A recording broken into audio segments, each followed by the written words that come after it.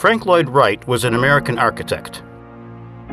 Over a period of 70 years, he designed more than 1,000 structures. The Martin House incorporates one of his basic concepts, tying the outside together with the inside. The design and placement of windows were key to achieving this effect.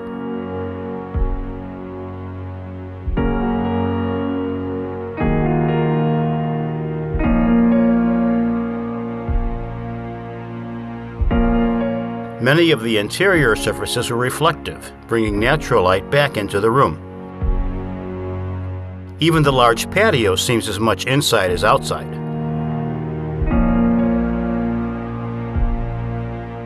This concept continues with the pergola that leads to the greenhouse and statue of the Winged Victory.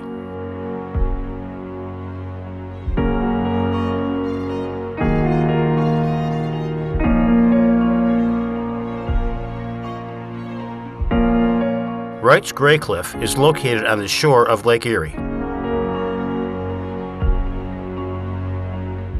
The interior continues with the theme of opening the house to nature. It was also an excellent example of reducing the number of distinct rooms. This was a foreshadowing of today's great rooms.